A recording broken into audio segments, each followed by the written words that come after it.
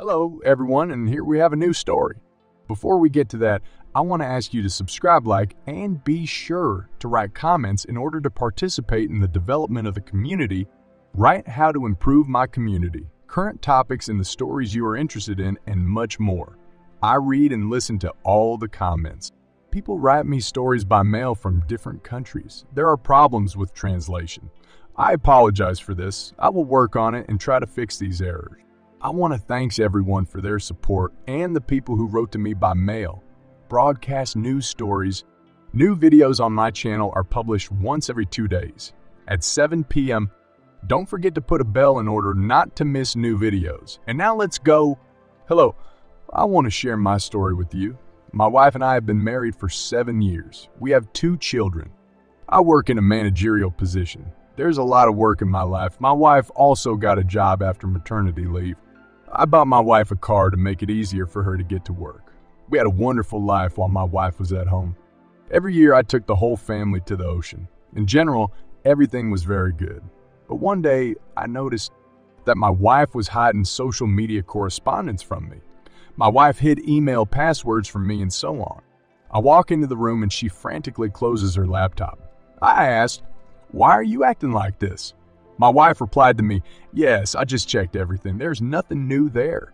In my wife's social media profile, she is actively searching. There are no photos of me or photos of children in her profile. I began to worry very much about this. I talked to my wife so that she would fix everything immediately. My wife fixed everything but did not delete the incomprehensible male friend. I have a new project again. I started working from early morning until late evening. A year later, I began to notice that my wife was becoming a different person. The sex wasn't so hot anymore. My wife has grown cold to me. The New Year holidays have come. I stayed at home with my family. All our relatives gathered. We went to the house on the lakeshore to grill meat, organize fishing, and so on. I roast meat and watch the children who are sitting next to me. Children need to go to the toilet or somewhere else. I don't have time. My wife is still not around. My wife walked for 2 hours and took pictures at the recreation center. Okay, I guess. But my wife didn't sit with me for 20 minutes. In general, then we went to another city on business.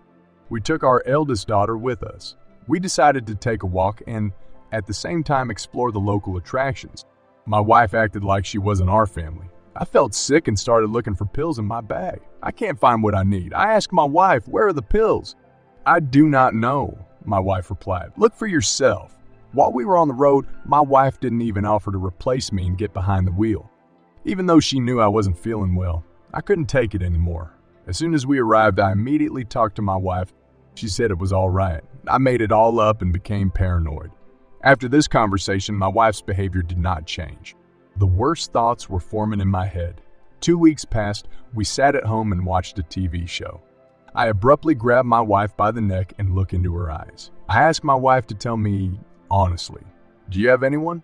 She calmly replied that she had no one, that I'm paranoid.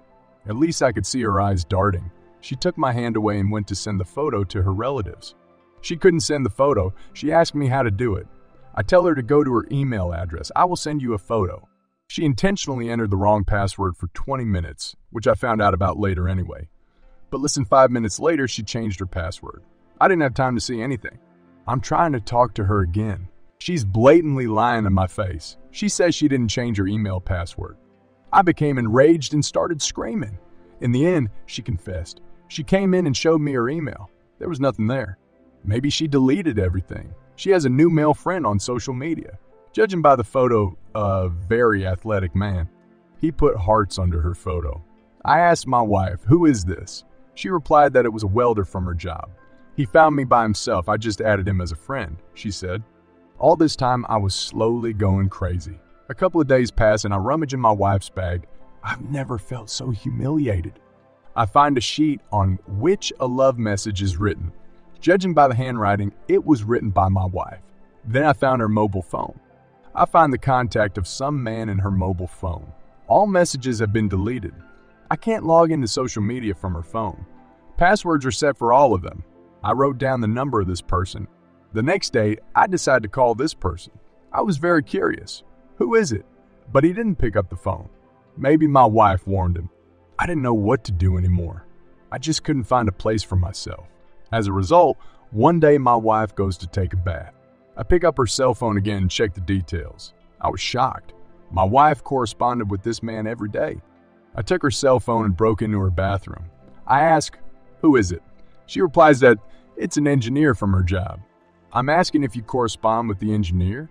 My wife resisted to the last, until I poked her in the face with my cell phone. My wife said that this is a real engineer. They just correspond about work. I got very angry, got dressed, and left. I spent the night in the car. I smoked 3 packs of cigarettes all night. To be honest, I wanted to kill myself. I felt really bad. It was already a mental disorder. As a result, I returned home in the morning. I packed up and rented a hotel. I wanted to be alone.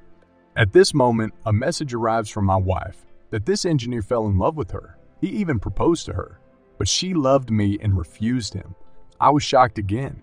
I realized she's lying to me when she inhales air. As a result, I returned home a couple of days later because of our children. My daughter really asked me to come back. My wife still claims that she was just talking to him, nothing more. I didn't believe a word she said anymore. I realized that it was my wife's lover. My wife is crying and asking me not to leave. I decided to get a divorce. I haven't been able to escape from this hell for 2 months. I couldn't live in this hell anymore.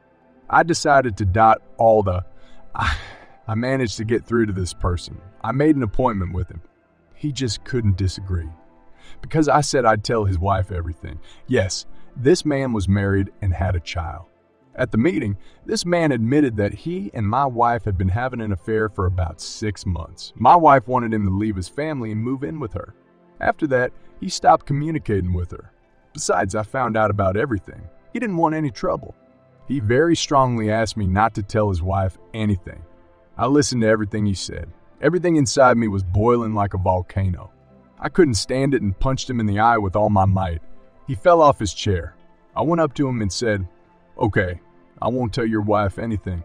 But you have to understand that if you go to the police, I can change my mind." He muttered that it was his own fault that he got into someone else's wife.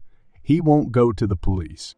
I turned around and left. While I was walking to the car, I was in shock. So she wanted to go to him. I thought, despite the fact that we have 2 children, when he stopped communicating with her, my wife started crying and saying how much she loves me. She begged me not to leave. What kind of girls are bitches? The next day, I filed for divorce. As a result, we divorced. My wife was hospitalized from severe stress. Her heart could not stand it. I helped my children. I'm not going to leave the kids. They're not to blame for anything. I will definitely not forgive my wife for anything. So guys, draw conclusions based on my story. As soon as the wife begins to behave strangely, act immediately. Be vigilant. I think we're done here. Let's move on to the advice of the author of the channel. Channel author's advice. I am truly sorry to hear about the difficult situation you find yourself in. It is obvious that you have faced tremendous pain and betrayal in your marriage. Here are some tips to keep in mind as we move forward.